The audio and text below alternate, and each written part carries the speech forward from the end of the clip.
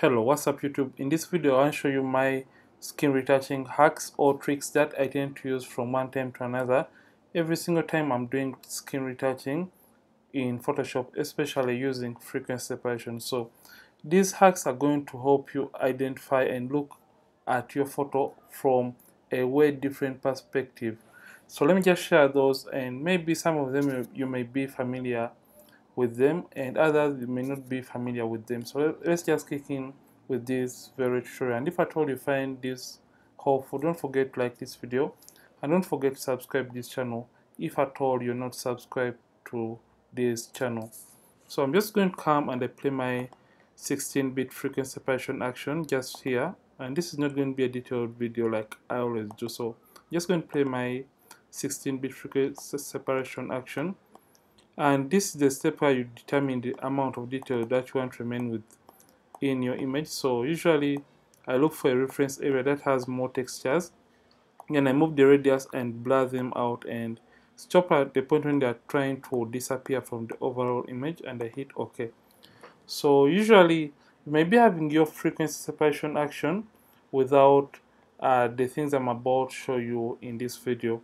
So I'm just going to collapse that, and I'm going to delete the black and white layer. So remember, when you're doing frequency separation or skin retouching, we just want to play around with the color values in the image so that we can blend or even out the transitions within the image. So the very first hack I tend to use, for example, if at all, let's first of all set up the mixer brush tool and we see how we can apply it right in this very video. So I'm just going to rush through the settings. So right click and come to the mixer brush tool, and this is Photoshop 2020. So settings, clean brush, I select the second option, which is clean the brush after each and every stroke. The weight is 9, load 75, mix at 90, and the flow at 100%. So skin retouching is usually on the low frequency layer when you're using the mixer brush tool. So I'm just going to select the low frequency layer, and I come to this option which says sample always. Make sure this option is not checked. So that I just hope you already know. So you're done setting up the mixer brush tool. So in order to even out the transitions within the skin tone and blend them and have those even transitions within your image, the very first hack I tend to do or to use is just come to the texture or high frequency layer and I deactivate it. So when I deactivate it, right now I can see the colors quite well and every area that doesn't have even skin tone transition. So I'm just going to come and just rush through the blending process because I don't want us to take long. You can see that this shows you the colors in real time. Just look at how you're blending, and it is just an advantage when you turn off the texture layer that you only look at the colors in real time and you just paint over them and you blend them. So you can see everywhere where you have those blotchiness or those bumps caused by uneven transitions within the colors or the skin tone. So just going to paint through. So I'm just trying to do a very rough job using the mixer brush tool and reduce on the size by using the open and close brackets on the keyboard. So I keep on playing around with different sizes. So I just want to do a very rough job here, and I show you the next hack right now because the next hack also is more like this very first one, and I just want to show you what I tend to do in the next hack. So I'm just going to do this. So I'm basically doing a very rough job to show you a clear picture. So you can take your time every single time you're retouching your images. So you can see that we have just done a very rough job and the image looks fine.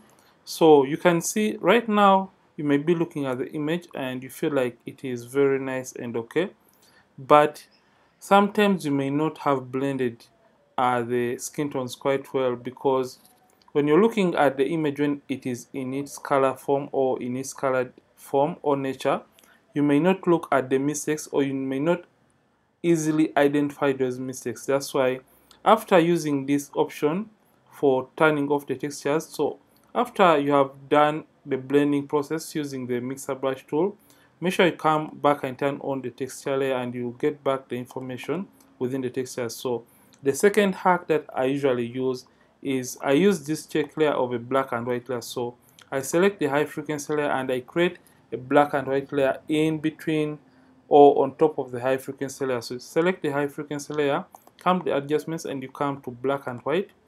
So after doing that, I come to the red channel, left click and drag it towards the left hand side, and I can come and brighten up the yellows a little bit.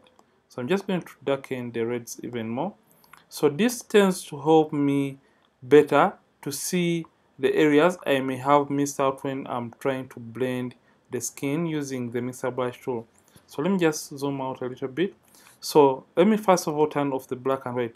Right now you can see like you have done a really perfect job, but when you turn on the black and white layer, you can see that we miss out blending some areas like this one right here, which is very hard to see when the image is in its color form. So that is the second hack I tend to use when it comes to using frequency separation. So I use the black and white layer technique and also the technique of turning off the texture layer or the high frequency layer.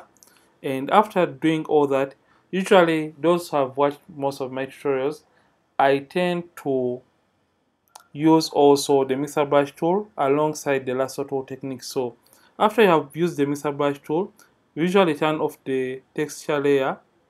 Okay, we turn off rather the black and white layer after checking and seeing that we have done a very nice and clean job trying to blend or even out the skin tone transitions. Then we come back and we select the low frequency layer. Then we come and get the lasso tool. Usually I recommend new selection mode active and the feather 22 pixels and alias is selected. So usually in order to see how effective your lasso tool is going to be working on your image, come back and turn off the high frequency layer.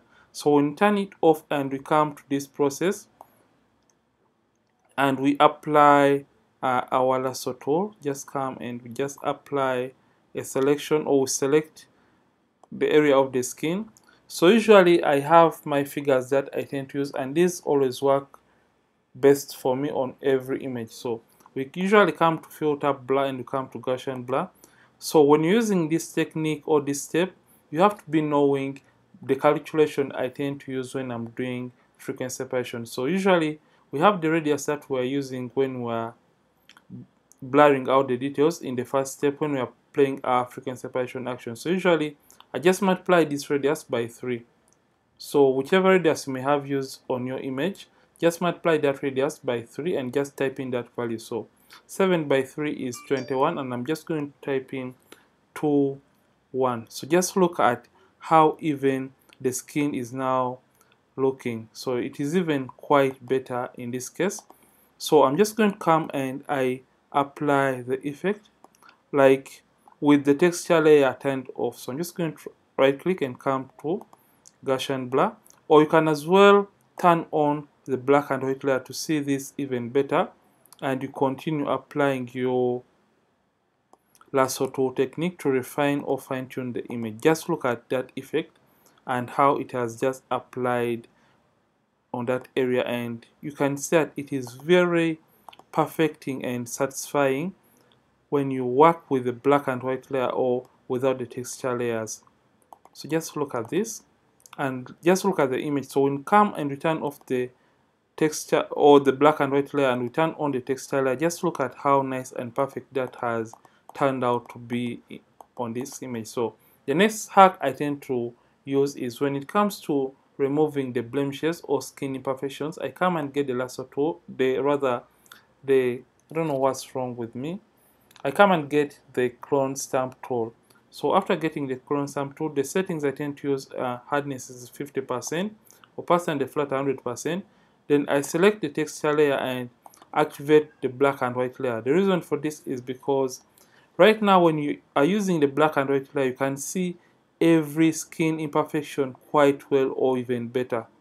So when I turn off the black and white layer, some imperfections may be hidden and it's very hard to work when you are seeing the blemishes in the color mode. So I tend to turn on this black and white layer and I can just come and sample, holding on alternate, left click and sample and paste over the blemish, and you can see this helps me identify, or it helps my eyes identify the blemishes very quick, and I tend to eliminate them. Just look at this,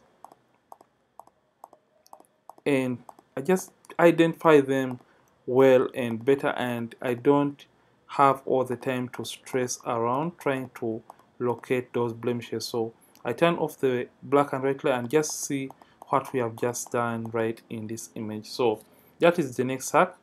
Then the last hack I would recommend to, or I would recommend you to always use, is when it comes to eye whitening, just come to the hue and saturation, just create that, and just come to the master and just desaturate your image up to around -93. Close this and select the white layer mask and hit Ctrl Command I on the keyboard to invert that. So you select the white layer mask and hit Ctrl I, or you can click Ctrl I or Command I on the keyboard to hide or invert that effect. You come and get your brush, that is a soft round brush. The hardness has to be at 0% and the flat 100%. Make sure white is on the foreground. In order to reset to have black and white, click on these two small boxes, and to switch between black and white you can use the X on the keyboard, or click on this arrow and just come and paint on the white area to whiten the eyes. Just look at how nice and natural the eyes have turned out to look. And if at all you make a mistake and you want to erase the effect, switch back and have black and on top, and you can erase it from that area on which you have made a mistake. So those are just my hacks that I tend to use in my day-to-day retouching process in Photoshop. And if at all you have found this helpful, don't forget to like this video, don't forget to subscribe if at all you have been watching from this channel for the very first time. Ronix from Ronix Photography. Thank you for watching, and see you in yet more amazing tutorials. And don't forget to keep practicing and also keep creating.